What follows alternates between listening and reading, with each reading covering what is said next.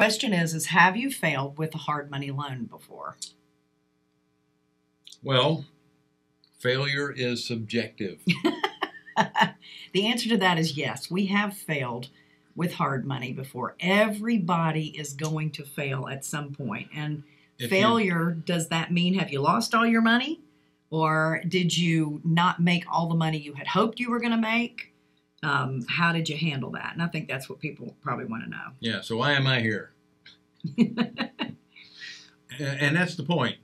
If you don't fail at real estate doing something, you're not doing enough deals. Yeah. You're always going to have a stinker now and again. And you have things put into place to. All you can do is minimize. That's right. The sting. Yeah. The sting. How much of a failure is it going to be? That's right. And you do that by your underwriting, the risk that you're taking. Mm-hmm. You're never going to lend 100%. You're going to have a cushion, and you do that. So when it does fail, you have a buffer between what it's worth, how you can get out from under it, and getting your money back. And the main thing is you want to get your principal back first and foremost. Right. If you get your principal back, guess what? You've just educated yourself. It's been a lesson learned. You didn't lose any money. You've lost time, and you've lost the opportunity of investment. But and that's probably the thing that bothers people the most is most people it's the time that it takes out of your day-to-day and what you need to do, because you want to be focused on making money, not just trying to keep the money that you have. So some of the fail-safe things that we have in place and that we recommend to everybody is we never lend more than 70% of what that after repaired value is. Right. We control all of the rehab funds. Right. We don't do a loan and then give that person that money. We inspect on every draw.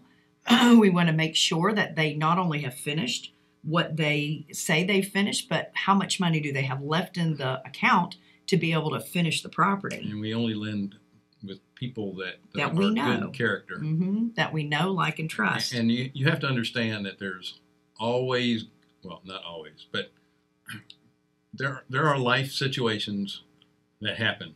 People don't go into a loan expecting not to pay you. Right. Hopefully. They don't do that. Right. Not if you cover your bases with the character part, making sure it's a property that is going to hold up and do all your due diligence. So the other thing, too, is we don't just go in and say, oh, you're late, we're going to take the house back. We want to do what we can to drag that person across the finish line. You know, if we need to give them a couple of months not to pay so that they can get the things done that they need to get done so they can put it on the market, whatever the issue is we want to get them to that point where they can get out of it whole and where we can get out of it whole, get our money back as well, because we're building a relationship. We're not trying to get houses. The bottom line is there's risk involved in anything you do when you put your money up. You just need to try to minimize that risk as much as possible. Right. And control. If you don't understand it, get someone that does understand it and partner with them. Right. Invest alongside of them until you learn it. And even when you do learn it, things are going to happen. I mean, I've been doing it 30 years. Wendy's been doing it, 25? Yeah. Yeah. We always say that she started when she was 12. Anyway, bottom line is you got to do it. Yeah. All right? Thanks.